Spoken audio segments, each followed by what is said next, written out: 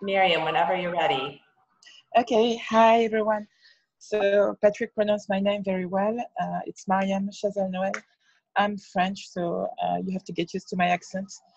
I work at the International Organization for Migration, which is the United Nations agency.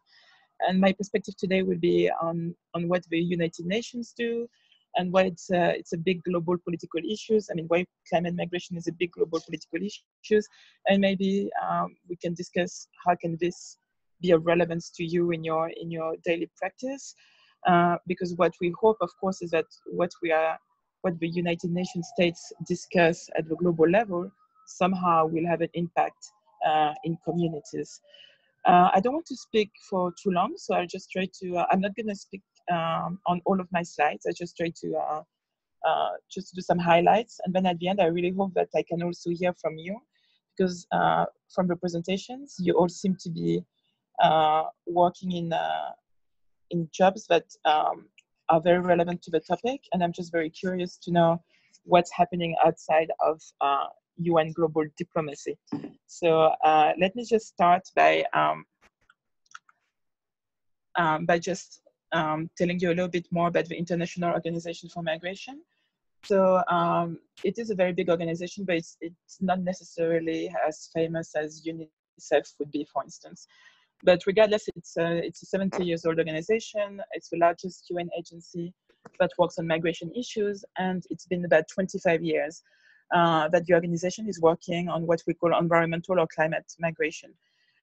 And why did we start to work on this?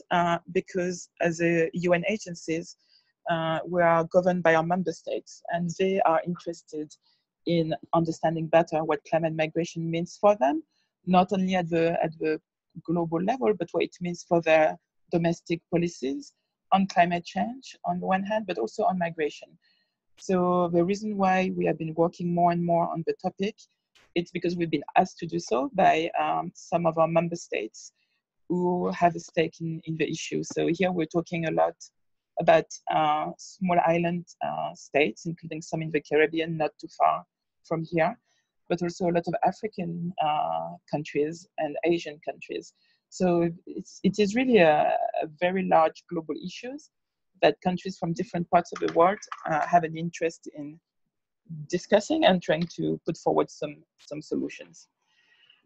Okay, so maybe just a quick note on who, as IOM, we call environmental or climate migrants. So for us, it's a very broad definition. We're talking about people who move either within their own countries or across the border. And we're also talking about the people who are forced to move, but also those who might choose to move.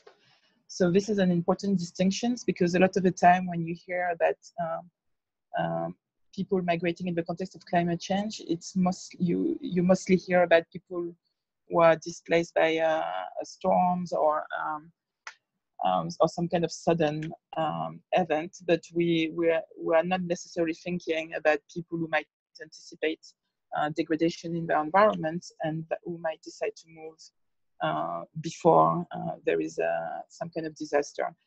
And this is one of the most difficult things as well to talk about politically speaking, because a lot of these migrants at the moment, they are understood or seen as economic migrants. There's been a few people have analyzed some of the migration, some of the migrants' profile coming from the different Central and South American countries into the US. It's a big topic, I guess, for you guys right now. And a lot of researchers have made direct link between their migration and the drought conditions in their countries. So this is for me a typical example where it seems that all of these people are economic migrants, that they are coming to the US because they're looking for better conditions. But in fact, if you're looking a little bit behind the scenes, you realize that environmental and climate change conditions play a role in their decision to migrate. So we're also talking about this kind of people when we talk about climate migrants. And then finally, for us, climate migrants, it's also people who might move away from their places of origin for a long time, but also for a short amount of time. So it's a very broad definition. At the global level and in terms of the legal dimensions of this, there is no accepted definition of who is a climate migrant, climate refugees, environmental migrants, and so on. So there's a lot of ways that different stakeholders will call people moving in the context of climate change and environmental degradation. So for the sake of this discussion, I'll just call them climate migrants, but other people might call them something else. And maybe just to add that usually because so my job is to work on global policy discussions. So usually the people we are speaking to would be diplomats or negotiators from countries from different parts of the world who are negotiating either resolutions or agreements, or who are negotiating in the context of the UN Framework Convention on Climate Change. So our usual audience is more diplomats than technical people. Sometimes these negotiators also are technical people, but a lot of the time they are not. So which means that the discussions that we are having at the global level, at the moment, we're focusing more on awareness raising, and I think we got there, and I'll talk a little bit more about it later on. But moving ahead, we'll really need to go more into technical discussions.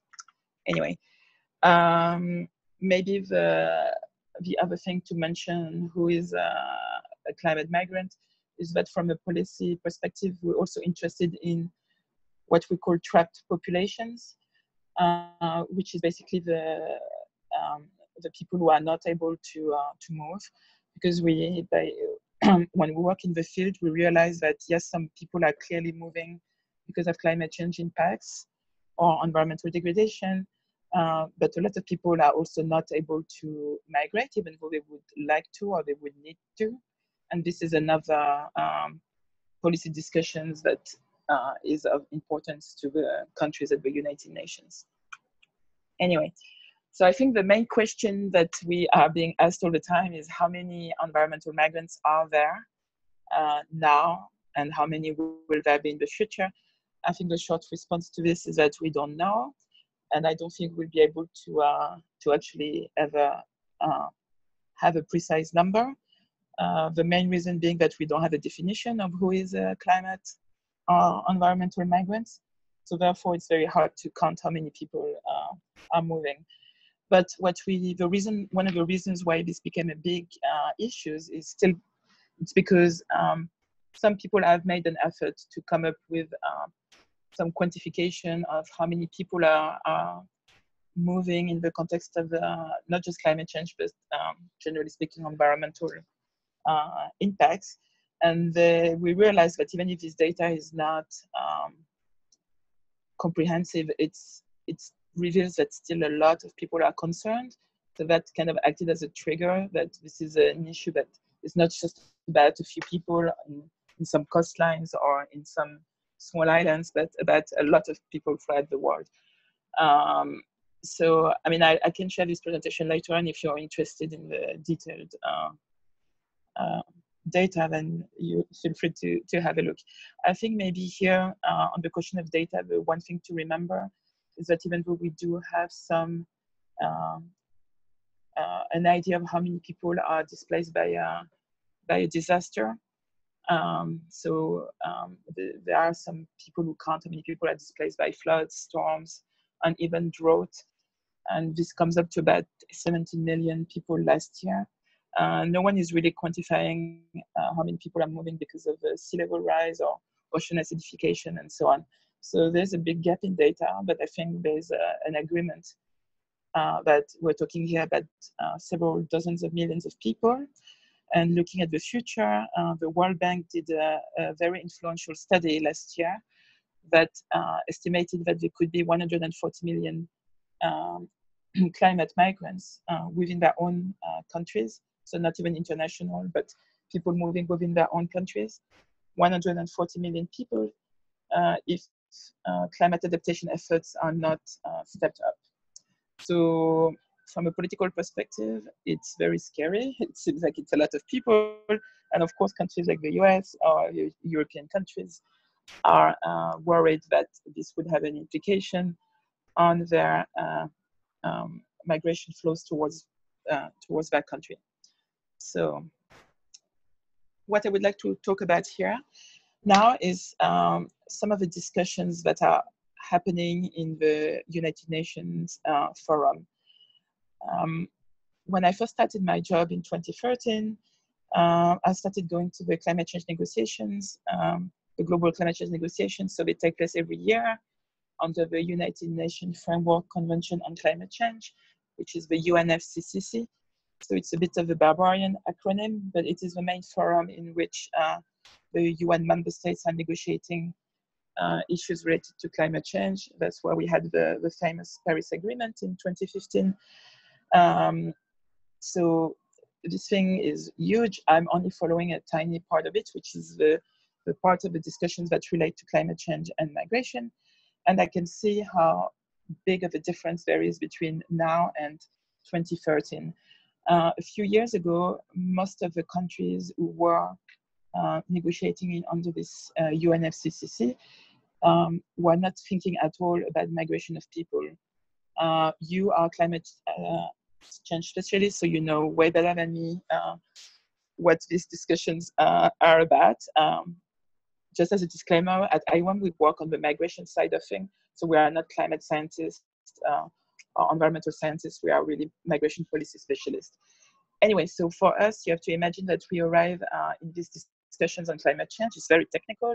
We don't understand anything about what climate change adaptation means, but we are sensing that there is a political issue here that will become bigger and bigger because our member states are telling us that they are either seeing on their own territory how the impact of climate change are pushing people to migrate, or they are thinking about the future and they are concerned about what the impacts will be if nothing changes.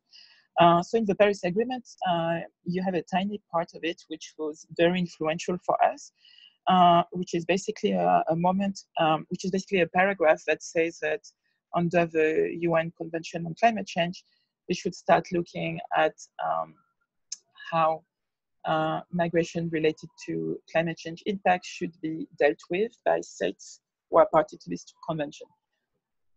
The language they use is very bureaucratic, so I'm going to spare you this. But the bottom line here is that thanks to the Paris Agreement, a whole program of work was developed under the UN Convention on Climate Change.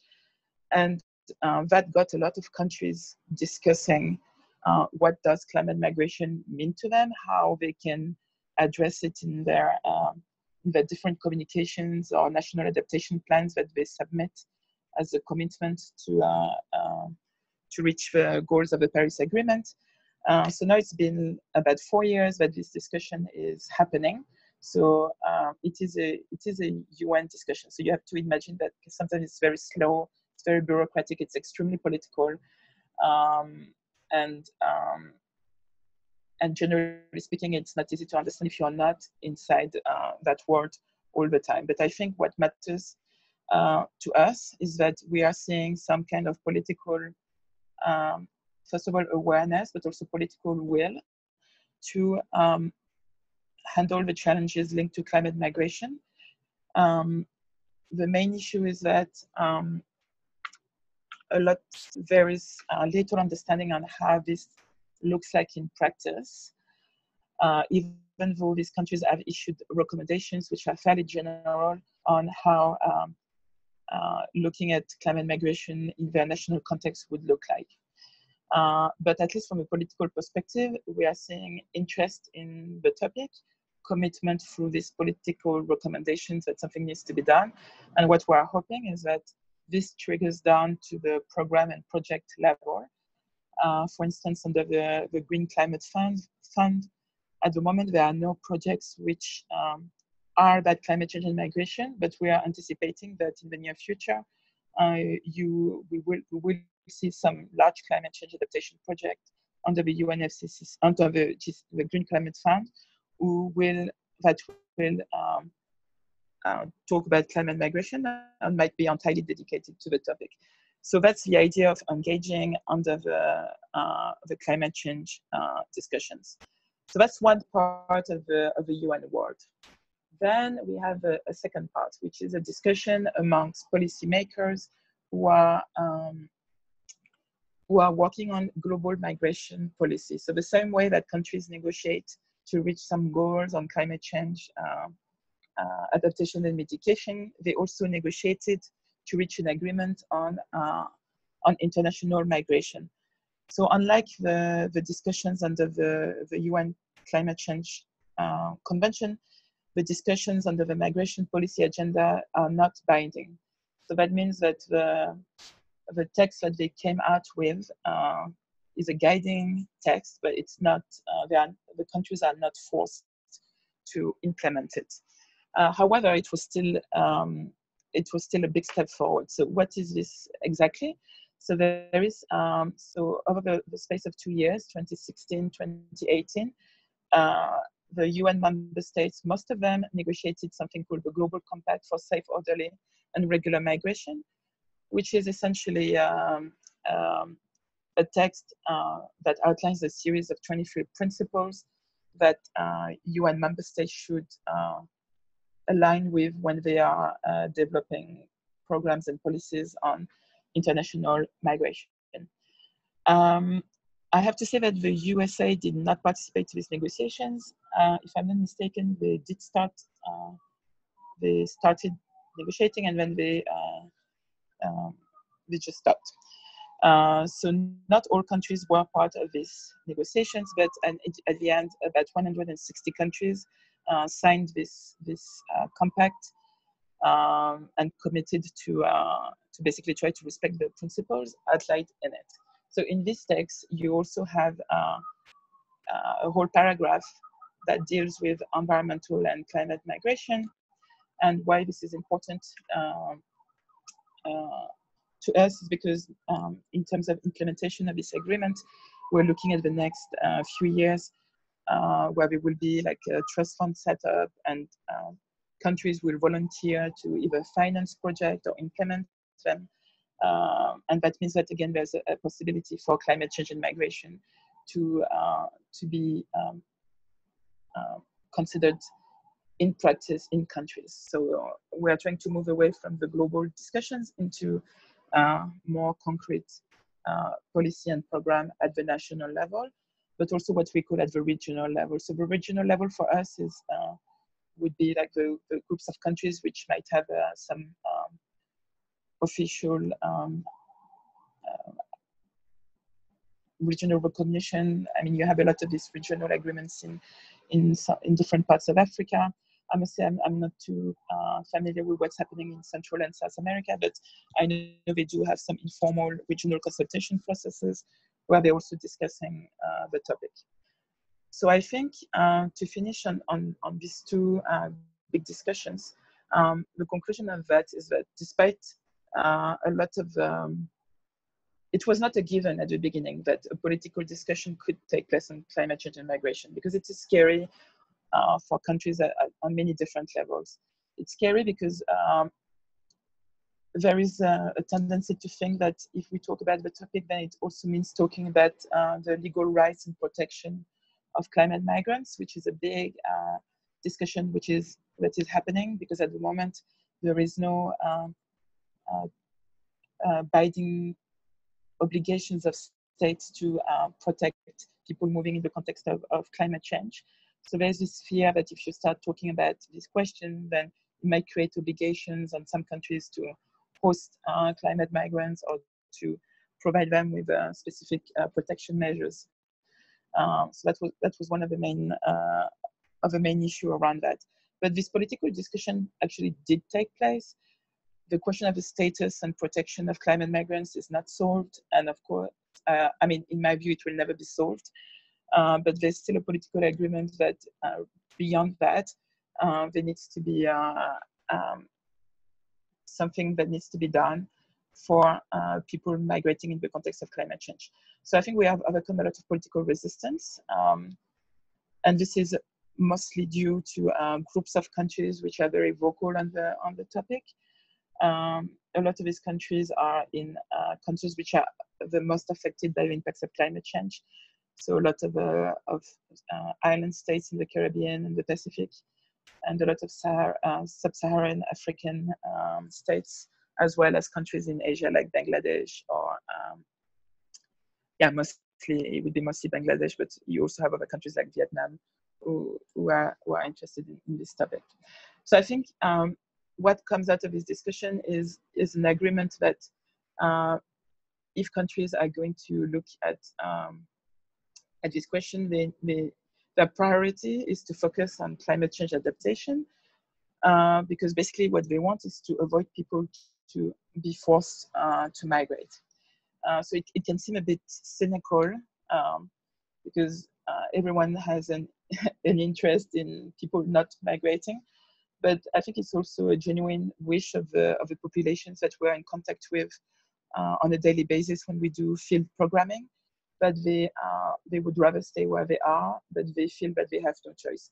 So so a lot of this work will need to be done by climate adaptation and mitigation professionals, and where we are trying to come in as the IOM is to try to maybe focus attentions on looking at places where we know that there's a very high risk that people will need to migrate now in the future if efforts are not stepped up.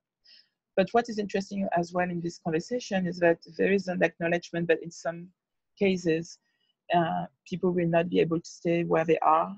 It will be just a physical impossibility. So then we need to start thinking about what can be done for these people. Do they need like specific new visas to be able to go to another country? Do they need some kind of protection status again, so they can go to even another region within their own country or to a neighboring country to find another place to live? So this was a very slow discussion, but I think we got to the point where there's an agreement that something needs to be done and that we might need to facilitate migration for people to go from one place to another. So I think it's, what time is it now? It's 3:40. So maybe just for me to add that the more that this topic becomes of interest, of political interest in the UN, the more dimensions, the more thematic dimensions, that's how we call it, are also being developed. So now you have major agencies, like for instance the World Health Organization. They would be interested in health, climate change, and migration. UN Women would be interested in what the impacts of climate migrations are on women or gender in general. So there's a lot of different ways you can approach the topic, and I think we are moving in the direction where a lot of different stakeholders, whether they are inside or outside the UN system, are working on climate change and migration, but from their specific perspective, whether it's health, labor, cultural heritage, the questions of indigenous communities, and so on.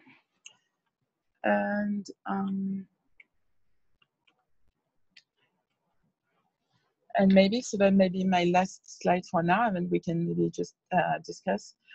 As someone who works at the International Organization for Migration, so I work on global policy, but most of the people, the vast majority of people in my organization are creating, developing, and implementing projects in all parts of the world. So we have 10,000 people who are spread across something like 500 offices, and their job is to speak to their national government and to develop programs with them and to actually implement them. So the big issue here for us, and I think for the people who are interested in the topic at large, is how do you actually develop more of these projects? How can they be helpful? How would you evaluate them so you know you are reaching, you are targeting the right people? How does it, I mean, essentially, how does it look like in practice? And what works or doesn't work? So how do you translate this policy, high-level discussions into concrete measures that could hopefully be of support not only to the governments, but also to the to the communities. And I think I will stop here and give you back the floor.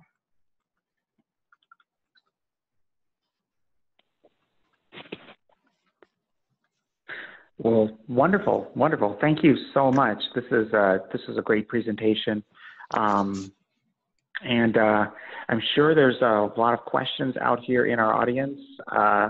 So let's start the discussion. Does anyone have any questions?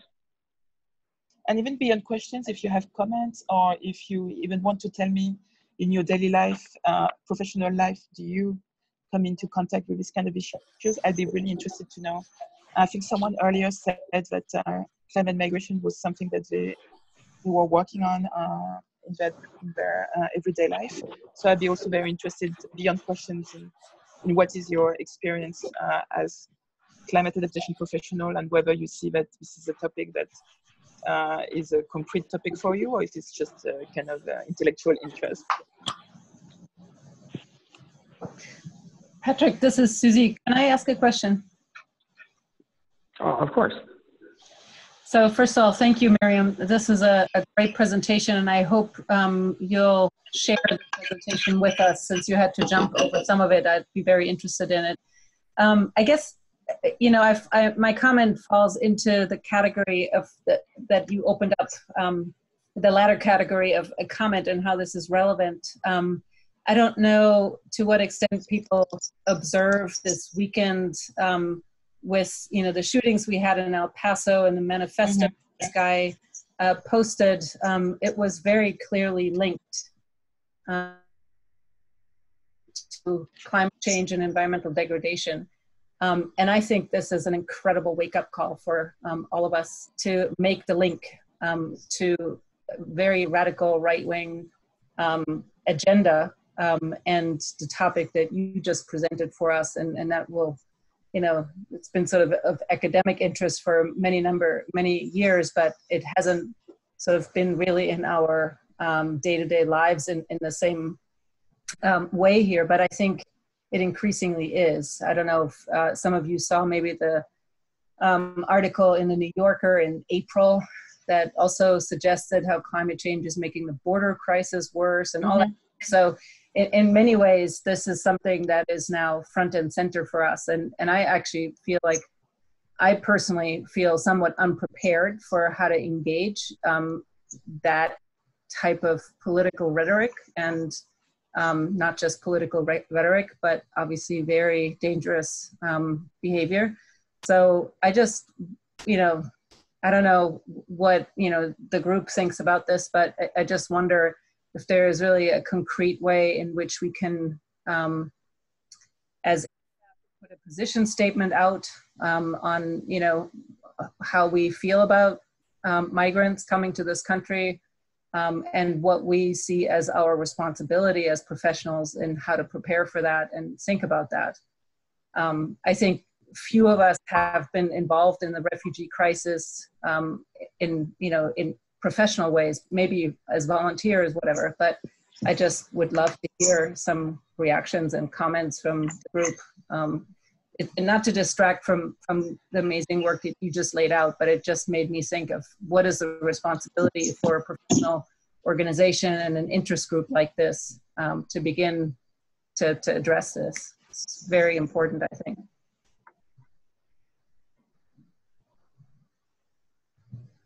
Patrick, this is Mark. I'd like to respond to Susie and also thank Mariam for a great presentation.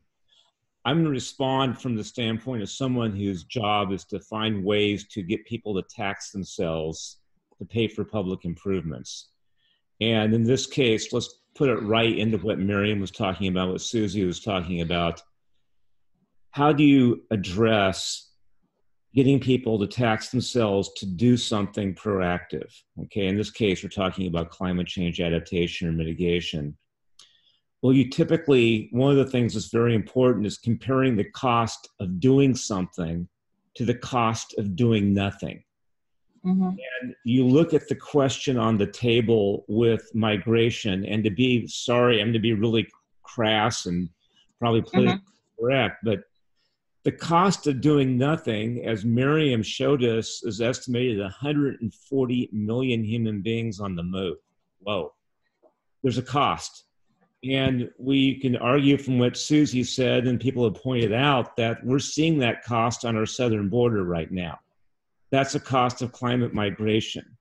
So the question on the table to be going back to getting voters to vote for tax increases and bond measures in California is the cost of doing nothing is showing up on our border in multiple ways. So what's the cost of doing something? Well, we have our president wants to build a wall. Well, how's that, and again, being crass and not being ethical and all that, saying, well, how's that cost compared to the cost of helping people, as I think one of the people in the chat line pointed out, helping them deal with the fact that, you know, coffee prices, everything is being disrupted in Central America economically because of climate change. What's that cost? That, you know, that's the cost of doing something. How's that compared to the cost of doing nothing? So, and for the benefit of also not just what Susie said, but for Mariam, in my own experience down in the weeds, that's one of the best ways of getting people who don't want to do anything, who do not want to take action, who don't want to pay for doing something, to actually reconsider, is pointing out to them the cost of doing nothing. And whether that works, whether you're dealing with a bond measure in California or you're at the UN trying to figure out how to get people to pay to avoid tens of millions of people becoming migrants. I'm done. I couldn't agree more. And I think that's exactly when the country started realizing that there will be a huge cost for them to do nothing. Because I don't think that some countries obviously do care about the morality of this discussion, but a lot of countries are just plain scared that this means that they'll have a lot of people crossing borders, and that this will be like a too high cost to pay in terms of public opinion, mostly. So unfortunately, sometimes people have to be scared. Policymakers have to be scared into action. So yeah, I think estimating the cost of doing nothing sometimes is a very good way of trying to achieve something. So this is Patrick. I just wanted to throw out something, and I'll just make this. I'm going to read actually a comment in the chat box, but from Blasman Jimenez. Work on immigration and seeing how the price of coffee in Guatemala has dropped dramatically and how mining companies are forcibly removing indigenous populations. Also, I am from Puerto Rico and seeing how recovery, quote unquote, means rezoning and forcible displacement for native population to make room for investors. I thought it was an important comment. And the only thing I'll throw out is definitely Susie and Mark, your comments are very well noted. Part of me, again, I try to steer clear of politics here, but I think it's kind of unavoidable in some cases. But I do wonder, I have a hunch that some of the children and grandchildren of the people who are very anti-immigration right now in their own futures will be looking to do some migration of their own. It'll be interesting to see how that works out. But anyway, that's my comment. Mariam, this is Joyce Coffey, and I think these big questions that Susie has raised for us are really important. One thing that your presentation, though, also reminded me is that this is often a sovereign discussion about migration, including migration within countries. And so I would just offer something that's, I think, quite interesting in my observation about the US federal government as it relates to migration, that, right now there is, the focus on retreat is only around buyouts. And so the things that we grapple with in the United States government, like through the Housing and Urban Development and FEMA, Federal Emergency Management Agency, relate to things like how much do we value a property that we're purchasing in order to move people along and or support their move, sorry.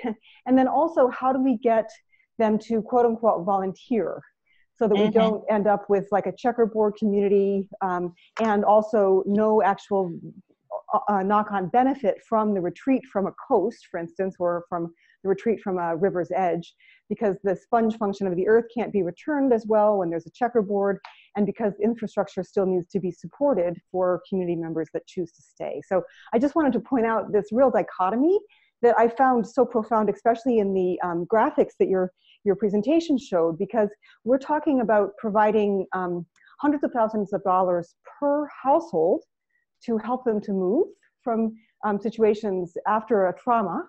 And it seems quite different from the conversation, of course, that you're having with folks who have so little and need so much, and yet they have such extraordinary resilience. So just a general comment about how it seems to be playing out here, over and above the migration question that Susie, you tabled, or below that, I guess. But it's very interesting you mentioned that, because one thing I actually did not mention, but which is very important, it's exactly what you just talked about. So in our lingo, we call this planned relocation of people. I'm sure it can be called in different ways, but let's say that in the UN world, we tend to call this planned relocation. So there's been quite a few UN studies commissioned on that specific topic. They looked mostly at examples from Pacific Islands, but I think some discussions have taken place on what's going on inside the US. Of course, I mean, in my daily job, mostly we talk about developing countries, because countries like the US, France, or European countries usually are able to handle their own issues. So that's why most of the time we're talking about developing countries, but that doesn't mean that the discussion is that the issues are not similar in wealthier countries. Anyway, this question of relocation, I think it's one of the most profound questions that come up on a daily basis, because it's actually very real and very concrete.